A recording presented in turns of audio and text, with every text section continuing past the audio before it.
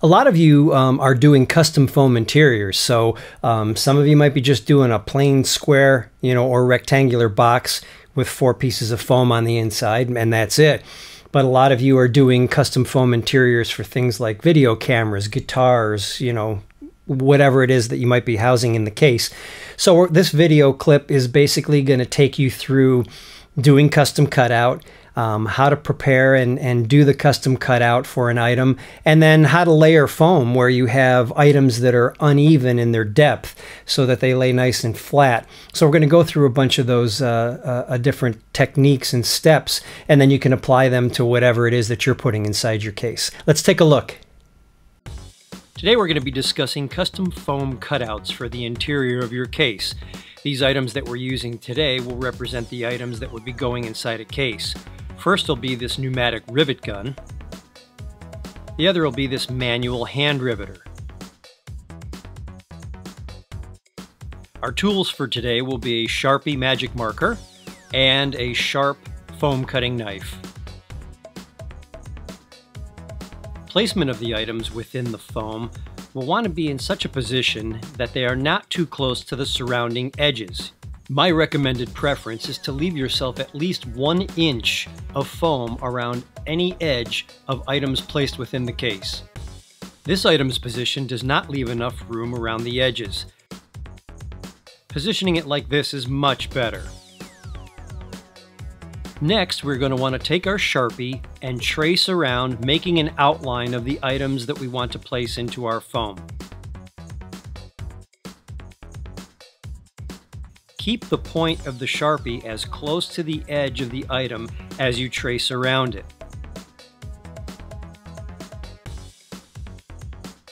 Take your time and go slow to make a nice, neat, accurate outline of the item.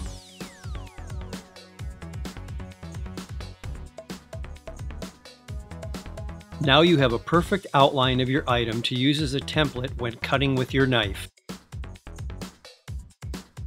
Now let's follow the same procedure for the manual hand riveter, tracing around its entire shape. Now you have a perfect outline of both the manual hand riveter and the pneumatic rivet gun. Now it's time to take your foam cutting knife and cut around the traced template that you made with the Sharpie.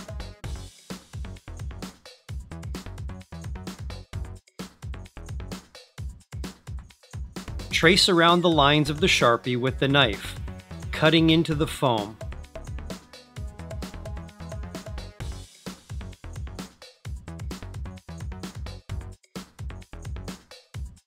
It's very important that this knife is extremely sharp and free of any burrs or damage to the blade.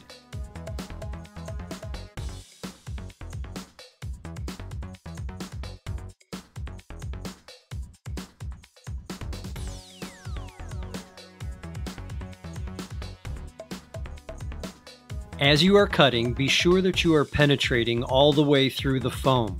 This will make things much easier when you go to remove the cutout section.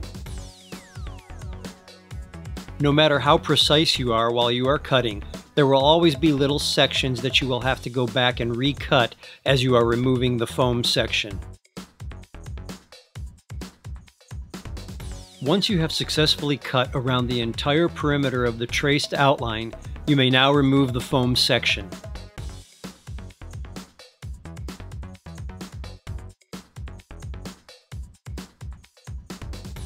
Notice how clean and perfect your cutout can be, even without the use of fancy machinery from a factory. Now let's see what our pneumatic rivet gun looks like when placed into the cutout. An accurate, snug fit, perfectly cradling the gun within the foam for ultimate protection. Now we'll do the same thing by making the cutout for the section for the manual hand riveter.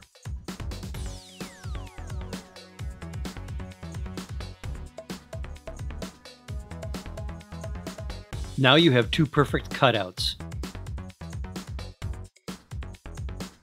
And notice how nicely the manual hand riveter fits.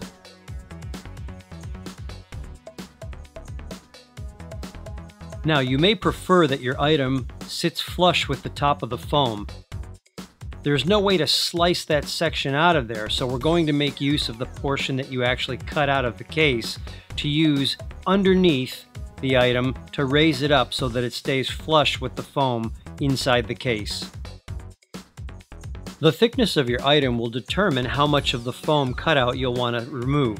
In this case, we're just going to cut it in half, slicing it right down the middle, as that thickness will be plenty for bringing our manual hand riveter up level within the case.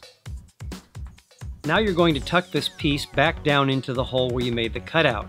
Don't forget, there will be foam underneath, which will be in the bottom or the base of your case, to cradle the other items that do not have another insert placed into their hole. Now tuck this piece down into the cutout that you made, and this will allow you to raise the manual hand riveter up flush with the foam inside the case.